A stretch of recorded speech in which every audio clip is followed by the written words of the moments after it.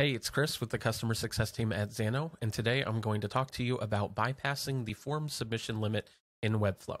Sounds a little scary, but let me explain what I mean. So right now, if you have a form in Webflow and you want to take that data and pass it to your Xano database, you have to use something called a webhook. What a webhook lets you do is essentially connect Webflow's form submissions to an outside service, whether that be Xano or another backend of some sort. Now, that works great, but the problem with using a webhook is it still counts against your form submission limit in Webflow. When a user hits that submit button, that form submission still goes to Webflow, so it counts against that limit. Now, what we want to do today is we want to just bypass Webflow entirely and make sure that when a user hits that submit button, it goes straight to Xano and we don't touch that limit at all. Let me show you what I mean. So I have a very basic Webflow project here with a simple form. I built this using Webflow's native form block. You don't have to use the native form block if you don't want to. If you would rather code your own form by hand and just use an embed, you totally can. It's 100% up to you. All we have here is a simple name and an email address field. We have our table inside Xano with a name and an email field. Now, when you're setting up your form, you want to make sure that the IDs of each field match the names of those fields inside your Xano table here. You also want to make sure that those match in your API endpoint as well. So just taking a quick look at our endpoint here, it's a very simple post, and post just means that we are taking this input and we are giving it back to Xano for it to work with in our function stack. Again, we want to make sure that these names here match the names of our form field IDs inside Webflow. And then all we're doing is we're taking that input and we're adding that record to a table called form. So I've cleared my form just so we can start from scratch for the purposes of this demo. So let's go ahead and fill out the form. So my name is Chris and my email address is chris@xano.com. I'll click submit. And you can see it says, "Thank you, your submission has been received." Awesome. Now let's refresh our table. And you can see we have our record right there, Chris and chris@xano.com. Now, the way this is working is we do have some custom code on our page here. So I'm not going to walk you through specifically each step of that code, but we'll give you a quick overview. And of course, all the code you need will be in the description as well.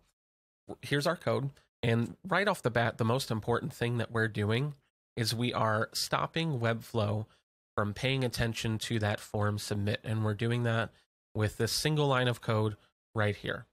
That's what makes it so that we can pass that data directly to Xano and it doesn't count against your form submission limit. And then we're just defining some variables here. We are putting the data from our form inside a variable. We're putting our submit button inside a variable so we can change that text when a user clicks on it. We are taking the form method and the form action. Now the method is essentially, am I getting data or am I posting it? And the action is the endpoint URL that you get from Xano. And then we have a redirect, which is just where do we want our users to go when the form has been submitted. If you want them to go to a new page, you can specify that.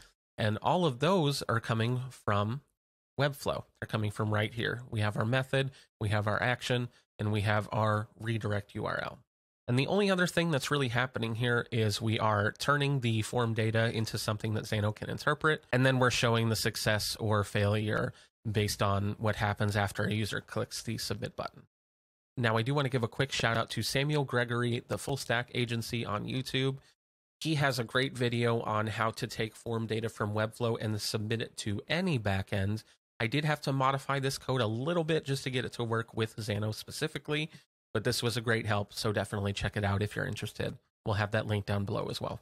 Now, just as another example, let's say I want my users to be able to edit the records that I have in my table here. Let's say I'm a user and I want to update my email address. I want to show you that as well. So there's a couple of things that are different here. We're specifying an ID, which matches the ID in our table. And then our custom code is a little bit different as well. So there will be separate code depending on whether you are just having users add records or if you are updating records that already exist.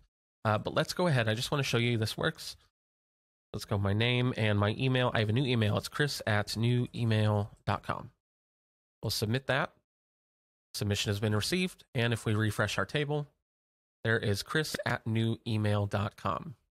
Now, of course, I think it goes without saying that this was a very, very simple demo, a very easy example on how something like this can be achieved. What I really wanted to demonstrate here more than anything is the value of not having to use webhooks anymore. So let's actually take a look at our project settings here, and I will show you. We'll go to my integrations here, and you can see we have no webhooks. And if we go to our forms, you can see we have 0 out of 50 form submissions received, which is exactly what we want. I know that there's going to be a lot of questions that pertain to your own use case on how you can implement this, so definitely feel free to leave your questions down below. You can visit the Xano community and ask your questions there, or you can talk to us inside support chat. We're happy to help. I haven't gone over user authentication or anything like that. I know. Just know that the big piece here is you can now have forms submitted in Webflow right to your Xano database without using webhooks and without going against your form submission limit.